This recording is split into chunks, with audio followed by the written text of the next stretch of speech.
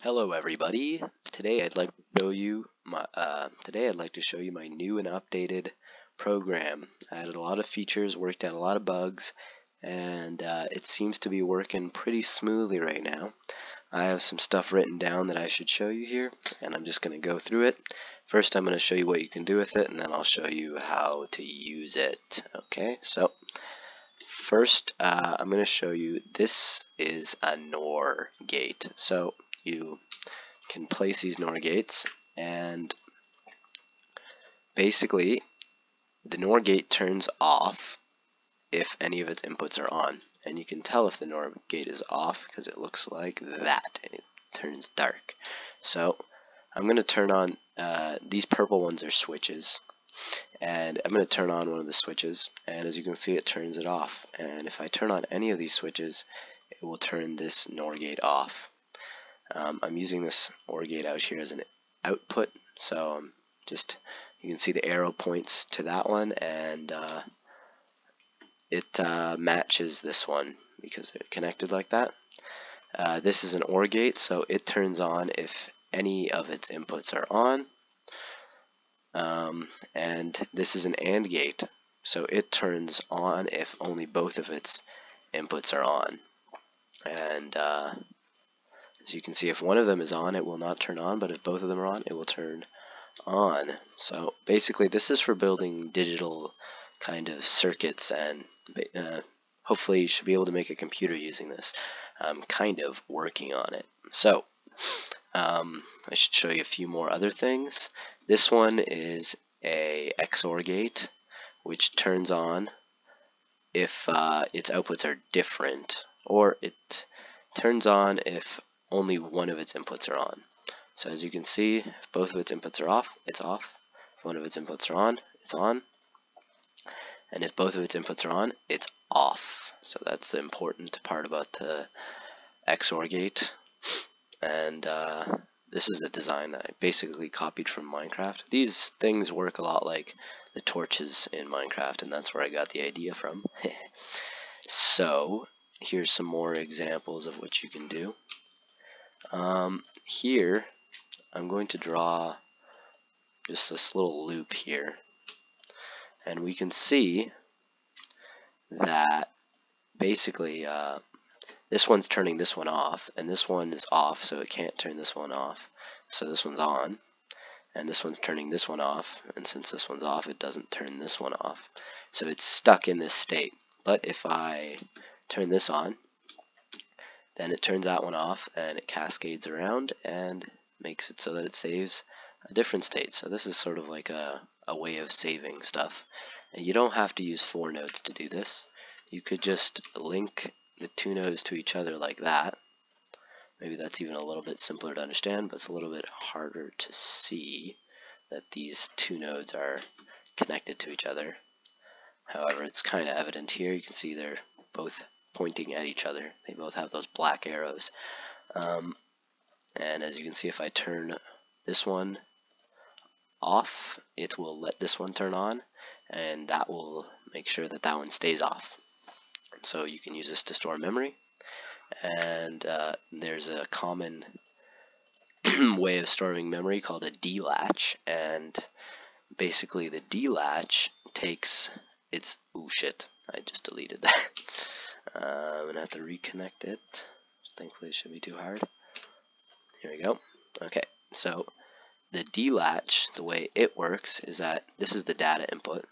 As you can see, I should probably label the output as well. So right now, let's put the output over here. I'm gonna make that an OR gate. Here we go. Okay, so if I turn this on, it does not change the output, but if I enable it, basically I'm enabling the save of this data pin here. So I could lock it on high, and now it doesn't matter what I do to this, it's locked on high. And if I enable it, I can lock it on low, and as you can see I can change this and it will not change that. So basically this is the enable. It enables this bit to match this bit, and it will save that state.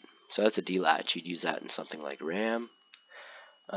Because of the way this program works, not everything gets updated right away. There's a cascading sort of logic for each node connected to the next node, and it's not instantaneous at all.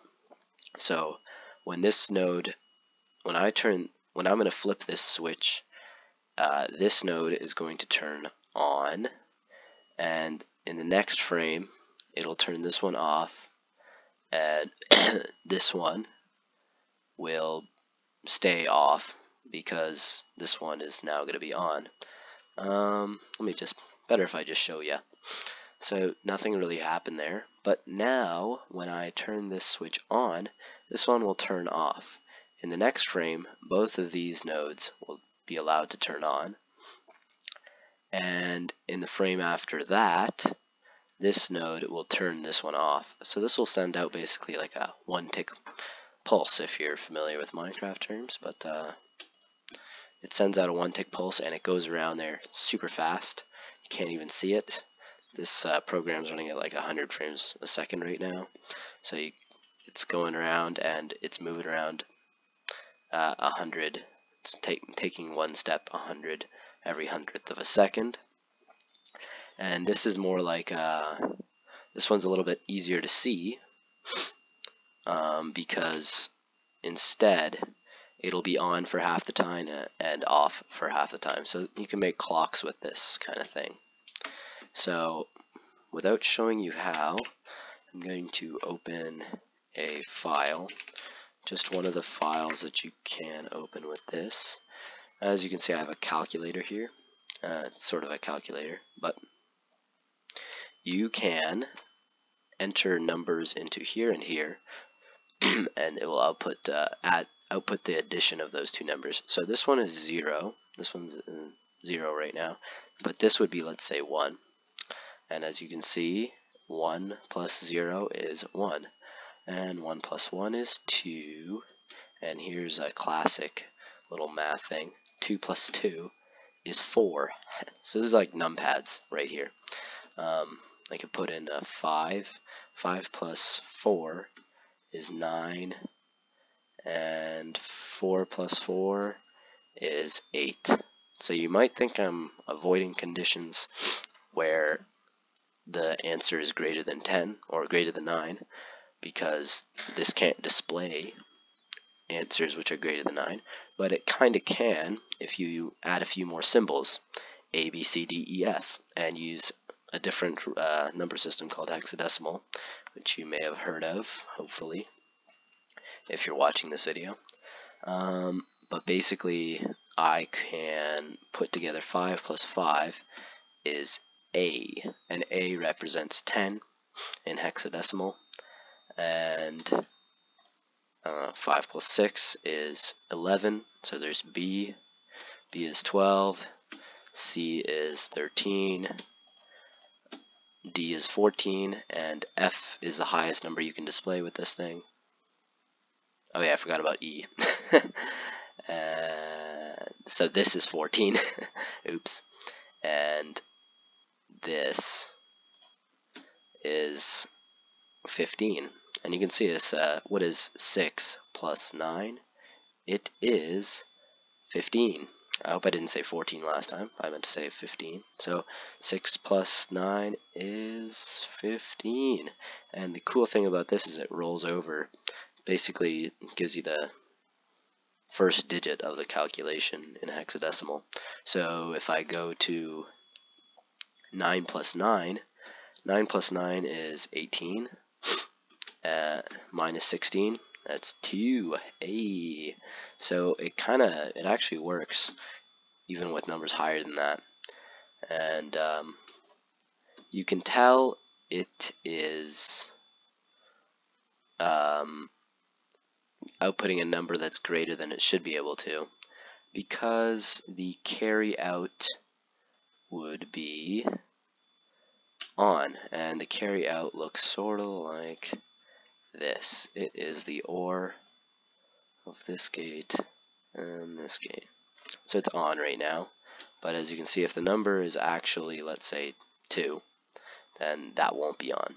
So I'd be able to use this to hook it up to many displays or whatever. I won't go too in depth in there. Here's a decoder. Looks like a total mess, but you know, there's that. I'm gonna open another file here. Boom. And I'm gonna, here's like a so far failed project thing that I'm working on, and it's gonna be RAM. However, I made my D latches wrong for my RAM, so it's not really proper, but I'm going to fix it.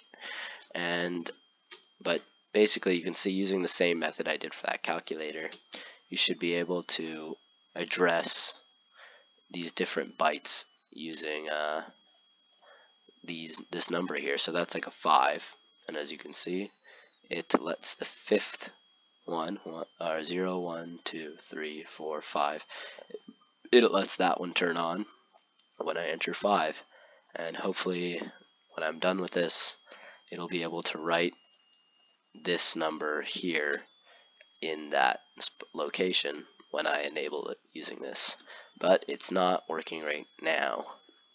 So I'm pretty sure this one will not work anymore, but I'm going to try anyway. Oh, and it does work. Hey, that's great. Okay, so this is a binary counter.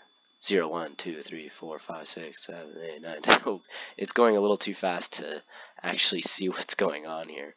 But this is counting in 0 all the way up to 32. And as you can see, it actually does it pretty quick. So it rolls over now. And it's already at 8. And it's already at 16. And it's already at 8 plus 16, 24. And it went back to 0. Ah, fuck. Anyway. This one counts in binary, so I could probably, if I slowed this down and got the timing and everything right, I could probably hook this up to a display and have it count from 1 to 2 to 3 to 4 to 5 to 6 to 7 to 8. But that's pretty cool. It's a binary counter, and because it's 5 bits, it counts up to 32. So now that I've shown you some cool stuff like that, I'm going to show you how to use a program. Press N to go into NOR mode, or you could just click it, and you can place your nodes. Press OR, and there's no shortcut for that, so you just have to click the button to place an OR gate. Click the switch button here to place a switch. You can select all this stuff and hit delete. First time you hit delete, it just goes into delete mode, as you can see here. Second time you press delete, it will delete it. There's no take backsies, okay? So save your work, which I'll show you how to do in a second. But yeah, there's no undoing. So so I left off at switch. When you place a switch, one other important thing to know is that you can only interact with it if you're in neutral mode, in which case you can toggle it. Yay! So I'm just gonna select it and press delete twice on my keyboard. You could also just hit delete once here, but if you actually want to delete a selection, you have to use a delete key. And this one's really important, connect. The shortcut for connect is shift. I'm thinking the shortcut for select should probably be shift, but there's no shortcut for select, so you're just gonna have to click it here. But by using shift, I can make these connections like so, and just, you know, it's pretty intuitive how it works. You just drag from one node to the other. This one turns off that one. This is the outputting node, and this is the node that is receiving the connection. So that's pretty straightforward. And lastly, there's a great feature right here, pan. And that means you can basically build your circuits as big as you like. Hurrah! Yay, that's really great. I'm gonna select this. Delete it. I have some stuff written down here. Copying.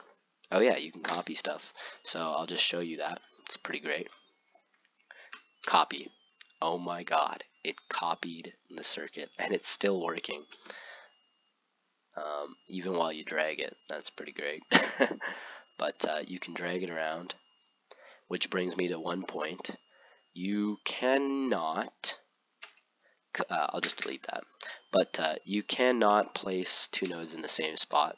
That's a good thing, because if you could, it'd be kind of hard to access the one that's behind it, wouldn't it? So don't do that. And, well, so you can, if I'm in NOR mode and I try and put a switch here, it's not gonna change anything because it's already a NOR gate. Or if I try and put a switch here, it's just gonna change it to a switch, but it's not gonna actually put another switch there. However, if you do use this select tool, you can overlap 2 nodes, and that looks pretty confusing, especially because when this one turns on, sometimes it doesn't turn off because there's 2 overlapping. So don't do that. That's the only catch to my program. You can press enter to stop making a selection. And oh yeah, I forgot, the copying works by pressing Control C. It just puts it up in the top left corner and selects it for you, so that you go back into neutral mode and you can move it around. Delete that. So that's one thing. Don't put nodes on top of each other because it makes them hard to access, and you'll probably just have to delete both of them and redo everything using that was connected to that node at least. And oh, another thing is, so I'm going to show you how to do the opening and saving now. It's just like any other program. I'm going to show you, well, I can't actually show you, but basically you press Control S, and in the second window, which you'll see if you download this program, in the second window, it'll say enter the name of the file you want to save, and you just enter your name. I like to put .nor at the end because it makes me feel special about my program.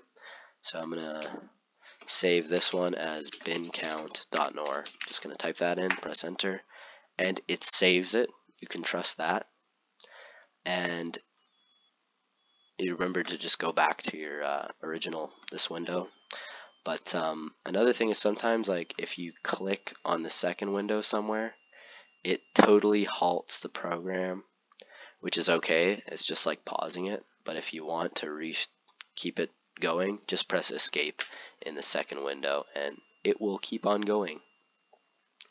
So if you want to open something, similarly, just press Control O and type the name of the file you want to open. If it can't open a file, I think it just clears everything. So there's that. And as you can see, I opened calculator.nor here, but if I press Control O and type in something different like ram.nor, I have this here. I can pan around and see everything in all its glory. I'll press Control O and show you that I have demo.nor here. So this is what I was showing you guys. Anyway, if you like this program, you can download it, but it might help to know how it sort of works before downloading it. And so if you're not interested and you just want to use it, or if you just want to leave the video, you can leave the video, but I'm going to explain very briefly about how it kind of works. So basically the way it is that every frame, or every logic frame, I guess you could say, doesn't have to necessarily render every time it does the logic, but every time it does the logic, it goes through every single connection and it checks if its input is on, and if it is on, then it will add 1 to its outputting node, and the outputting node will respond accordingly.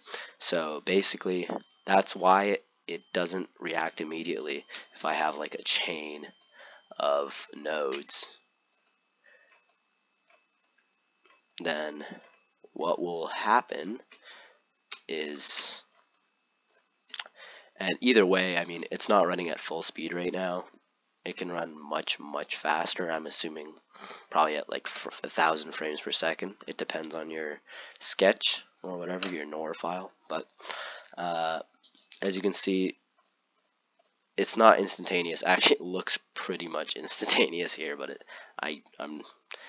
I'm not joking. This one turns off, then this one turns on, then this one turns off, then this one turns on, then this one turns off, and it goes in that order. So it doesn't happen all at once like it may appear to, and that's why you can get this kind of clock thing where it moves, and so you can do timing with this. So I thought that was actually maybe an okay feature, to just have it go through every connection and update the nodes depending on those connections. So if you like this program, give this video a like and comment or whatever like that. Make the YouTube algorithm like this, because I really am proud of this. I'd like other people to see it.